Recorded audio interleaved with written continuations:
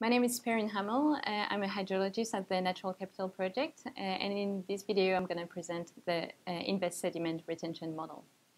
So the model is very similar to the nutrient retention model. So if you're familiar with the latter, you may find the concepts and approaches very similar.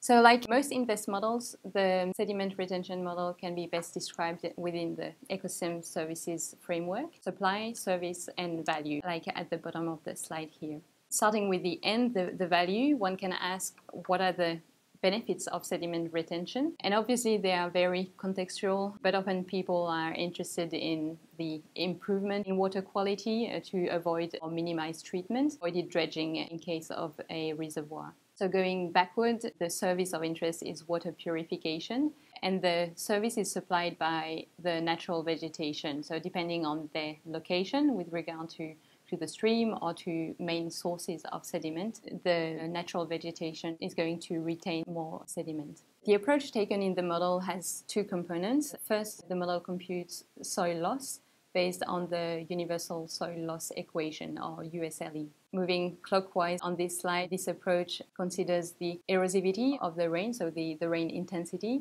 and the practice and cover factors, which depend on the land use land cover. Then the soil erodibility, so the potential for a given soil to actually erode with rain. And then the slope of the particular area. So in a second step, the model will compute the transport capacity on each cell. So to do this, we first consider the upslope component, which looks at the flow or amount of energy available to transport the sediment downstream. And then there's the downslope flow path. So this represents the potential for the sediment to be retained before it reaches the stream. So this depends on the distance and slope and retention capacity of the land use land cover on the way to the stream. So for example, if there are more vegetated areas, the more sediment is likely to be trapped than for bare soil, for example.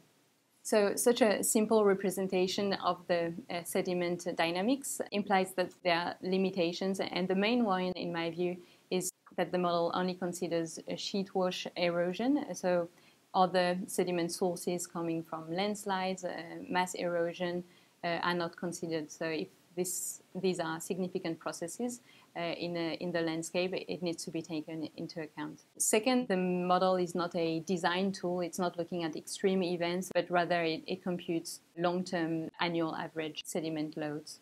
And finally, the model requires calibration data to improve quantitative predictions. So this is not unique to the model. There's still major knowledge gaps in the science, and so this needs to be taken into account when looking at the valuation steps. Moving on to the inputs. To run the model, the users will need information about climate and soils, so these erosivity and erodibility factors that we've seen before. The land use land cover and its spatial distribution, the watersheds, so these areas that drain to a single point in the landscape, the topography, so the digital elevation model or DEM, and then socio-economic data to inform the valuation step. So with these inputs, the model will produce the potential soil loss or the amount of eroded material in the landscape, the sediment exported and retained on each subwatershed, and then the value of sediment retention, either in terms of